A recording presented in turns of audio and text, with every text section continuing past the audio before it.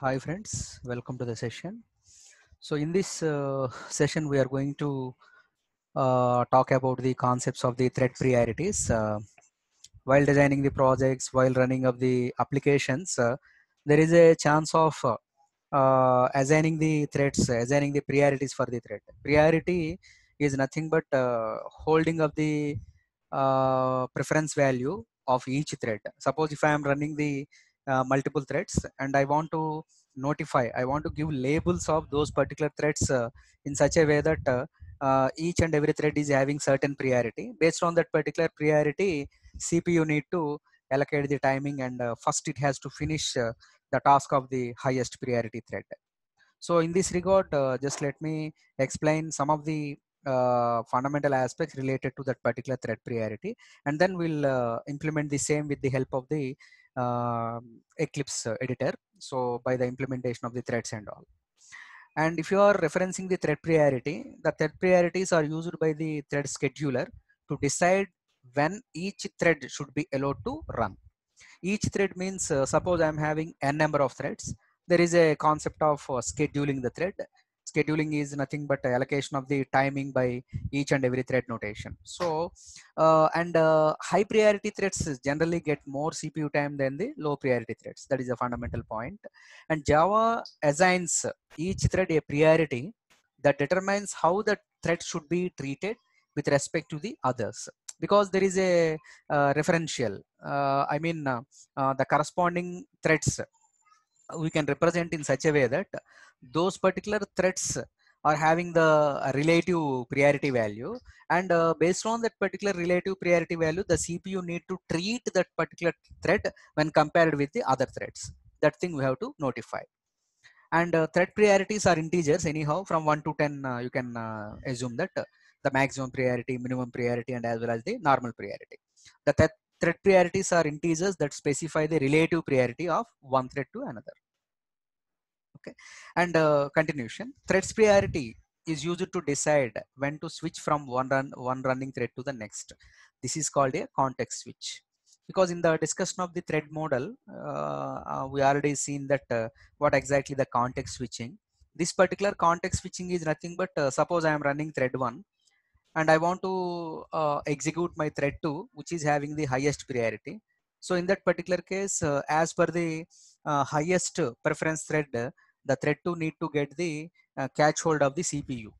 Okay. So then CPU should switch off the current thread running, and it should give the priority to the highest thread. That is what you call the context switch. The rules that determine when a context switch takes place. The rule generally, friends, there is no hard coded rule kind of rule book or something like that. There is no such kind of thing. Only the thing is, high priority thread should be served compared with the low priority thread. The preference should be given to the high priority thread. That's all. A thread can be preempted by a high priority thread. In this case, a lower priority thread that does not yield the processor is simply preempted, no matter what it is doing, by a higher priority thread. Generally, higher priority thread preempts the execution of the lower priority threads. Preemption: before completion of the task, if the thread asked to give up the current execution, then we can say that as a preemptive algorithm, preemptive kind of the task.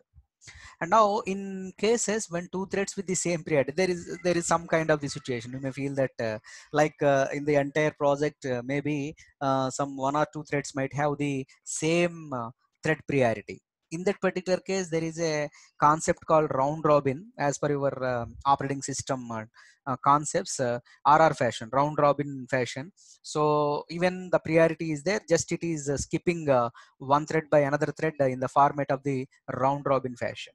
Okay. So, and one more important thing is how to set the priority, because we are all talking about the priority kind of things, and I need to take one thread and I should give the priority value, like in the case of the max priority, min priority, or normal priority. So to do that, just we are having the method called set priority. So with the help of this particular set priority, I can give the level of that particular thread, whether I am having the max priority, min priority, or normal priority.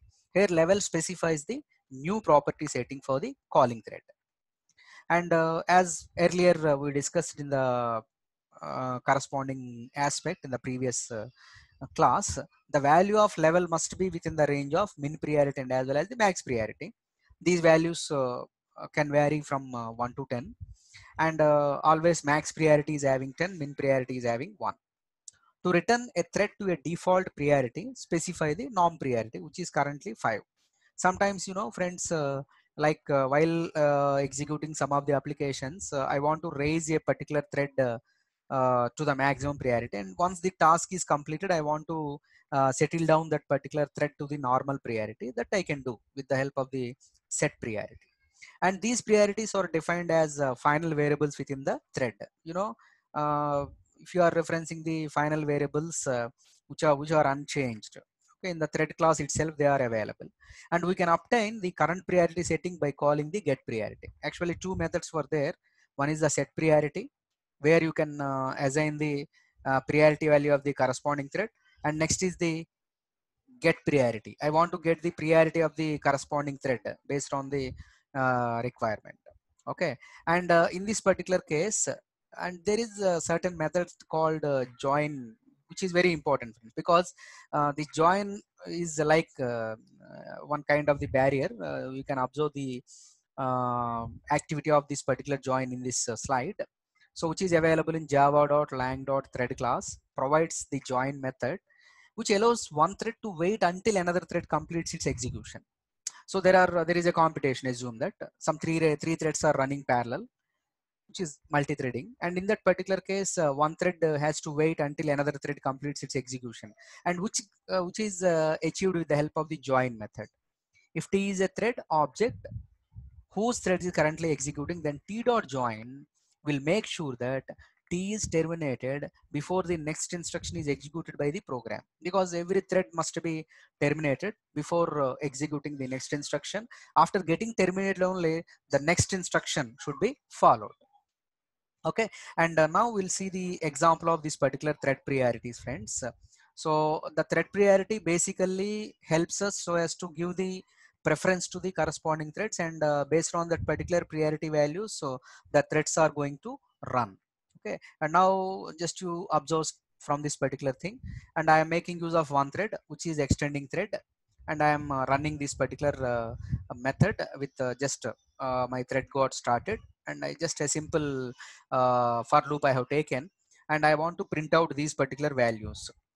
And at the moment this particular execution is completed, then I am outputting this that this particular thread has finished its execution.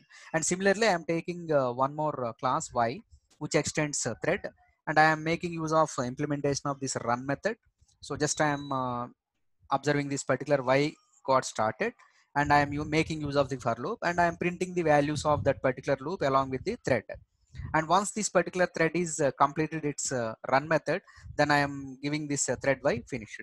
And similarly, class z extends thread. In the run method, we are having the for loop, okay, get started, and we are just printing the counter value. And once that particular loop is completed, we are coming out of this particular run method by just printing the message called thread get finished.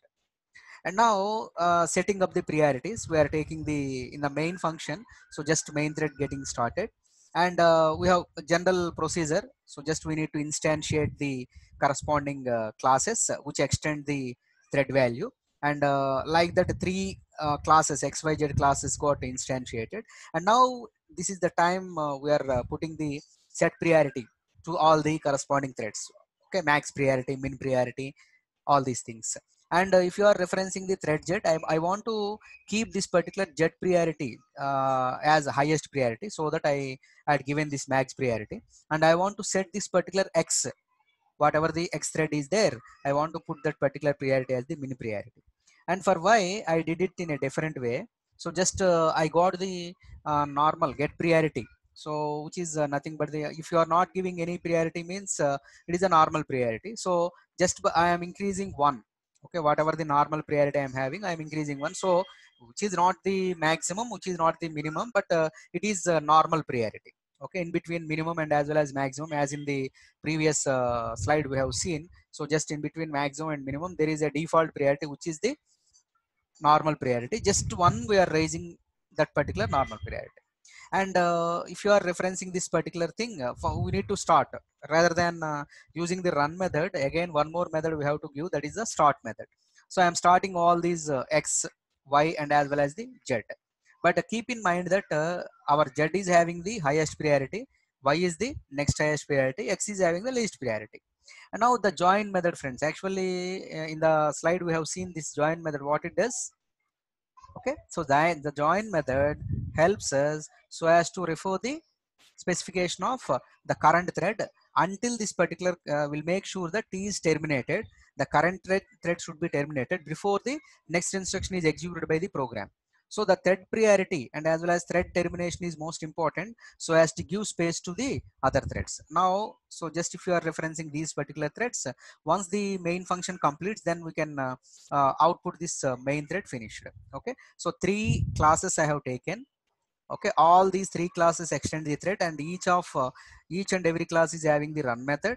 And once that class run methods are implemented, then we are giving the priority to all these particular threads, and we are observing how these particular threads are going to run.